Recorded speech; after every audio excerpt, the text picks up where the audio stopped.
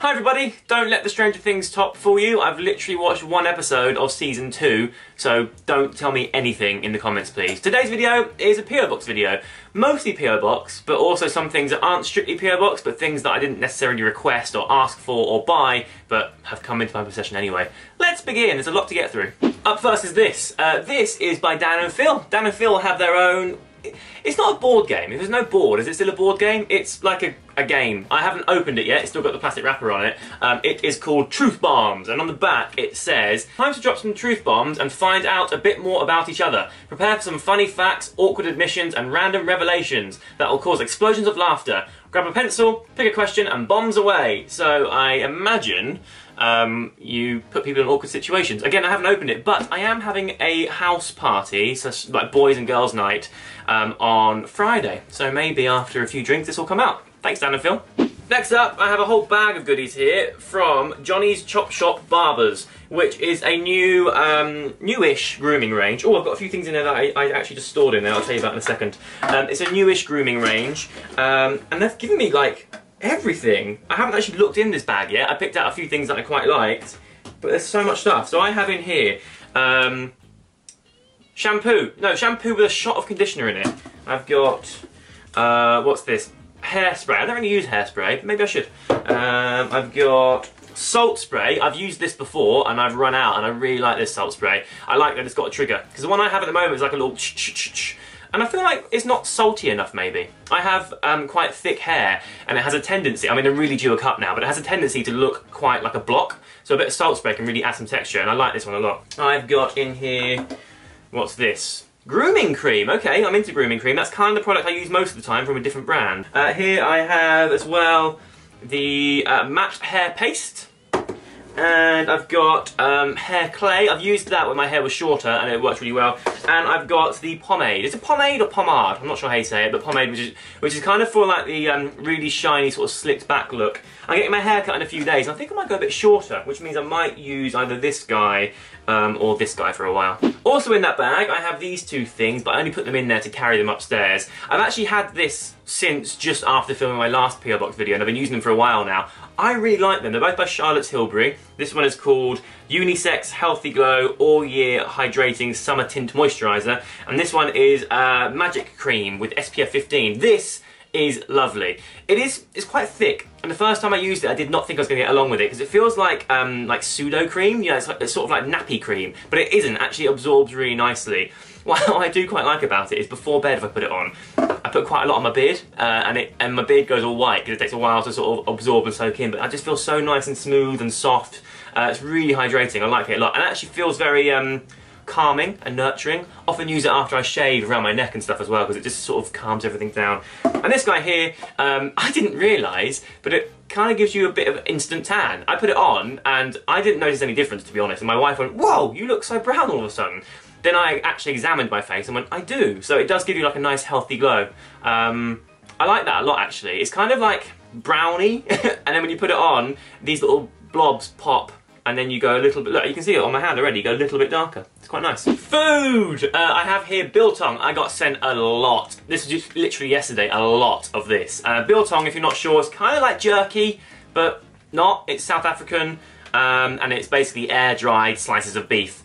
I'm trying to be quite clean and healthy at the moment. I've kind of been eating quite badly lately, so I'm now trying to just be better. So I'm eating quite lean, so that means less carbs, loads of protein. So these are really good to snack on. I haven't tried the chili one yet, but I have tried the original and it was tasty, so good. This excites me a great deal. I am absolutely in love with it. It's called the Olympus Pen F. And it just makes me so happy. One, it looks super sexy and sort of vintage and stylish, but it is also a powerhouse. It's really impressive as a camera and a video camera.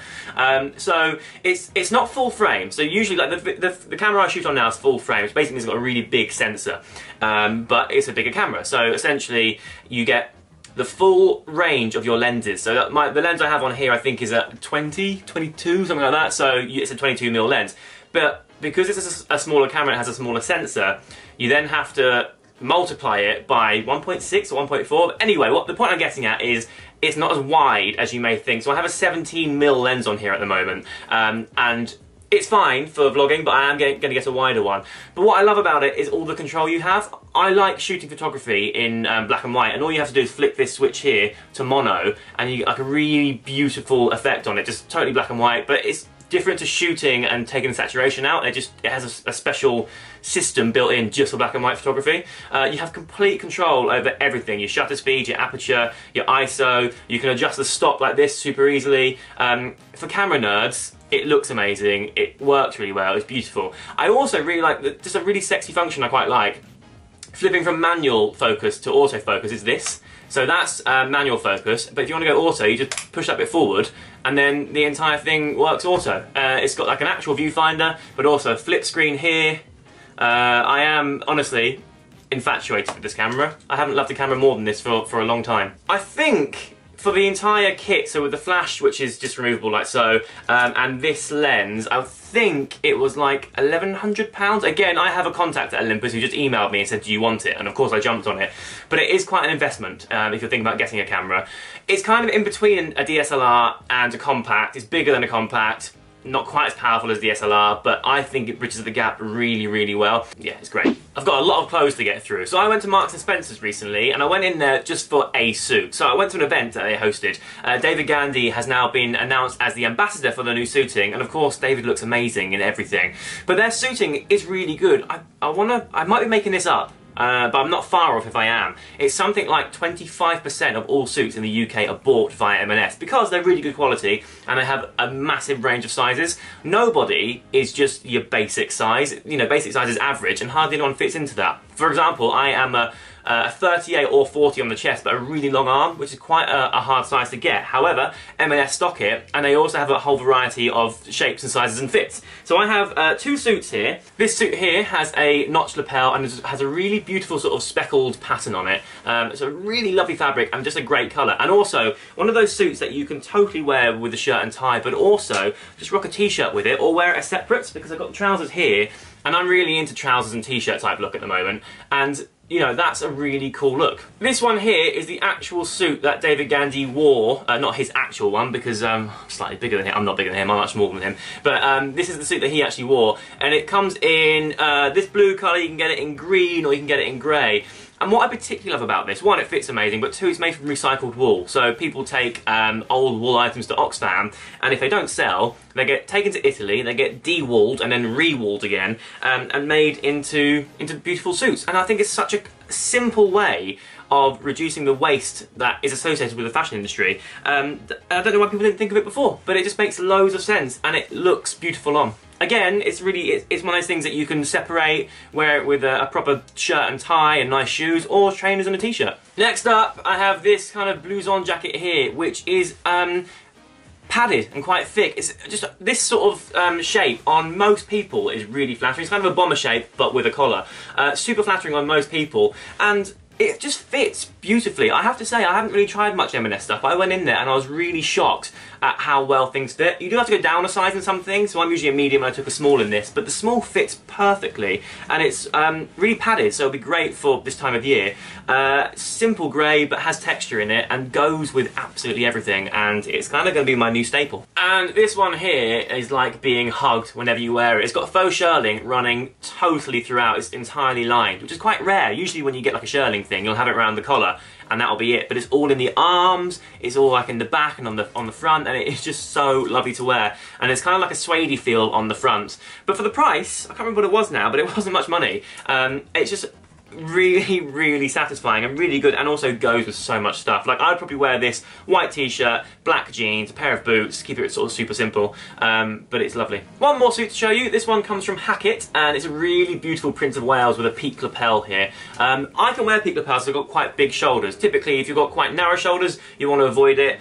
I'm quite lucky in that I can wear both notch and peak, so lucky me. But this is in collaboration with the Fox Brothers. So Fox Brothers is a really well-renowned fabric company in the UK, and Hackett worked with them quite a lot, but never had a whole collection with them. This time around they got like 5 or 6 pieces, and they're all stunning. It was between this or a really lovely green one, but the green I didn't have in my size.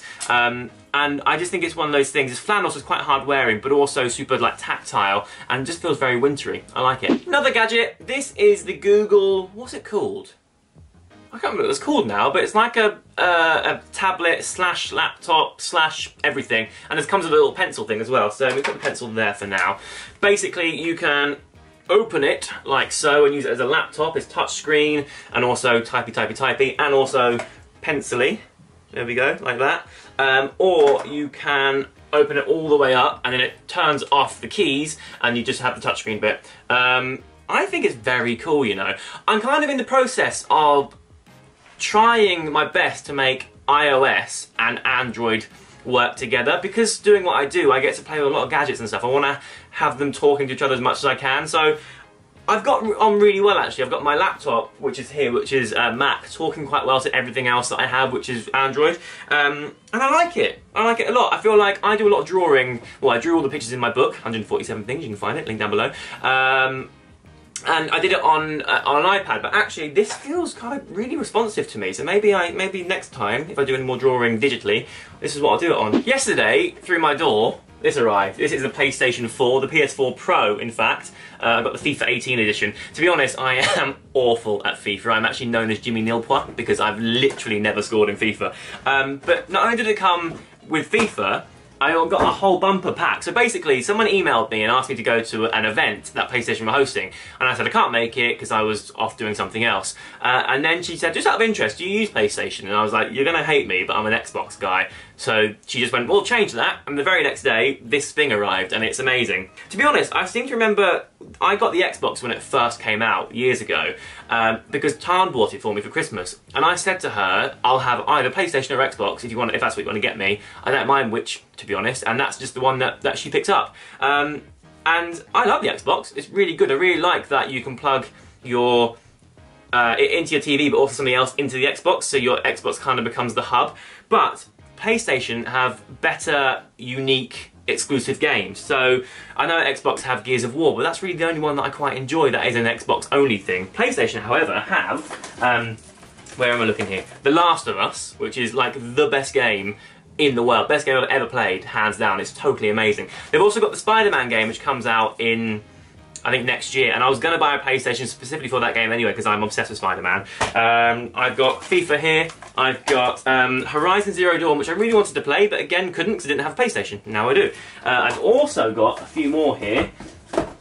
Wipeout! This really excites me. I remember Wipeout the first time round. I played it on maybe the PlayStation 1 or the Sega Saturn or something, and it's basically, if you missed it, maybe you're a bit younger than me, it's like you play sort of like spaceship type thing and you're racing and you can get like guns, and it's kind of like Mario Kart but slightly more grown up, I suppose. And then how cool is the packaging for this? I think you get, I don't know what that is. Is that the gift? That's the disc there, and this is some sort of hologram thing, but that's super cool. Also got what looks like a special edition of Gran Turismo, which is super cool. I haven't played a racing game for a long time, so that's exciting. And Uncharted. What's a special edition? Is it? No, 101. Is it? Do you think it's 101 of 2103? I don't know. But it is Uncharted, The Lost Legacy. I used to play Uncharted. Before I had the Xbox One, I had PlayStation 3. So I played Uncharted 1 and 2 and I loved it. And then this guy here, which is basically just like a trial for PlayStation Plus. I've been really spoiled. I'm now looking around the room at the stuff that I've been sticking everywhere whilst talking about it, and there's a lot. So thank you to everyone who has gifted me things. That's super cool. I'm very grateful. I'm a very lucky boy. Thanks so much for watching this video. I hope you enjoyed it. If you did, give it a thumbs up, and I shall see you very soon. Bye.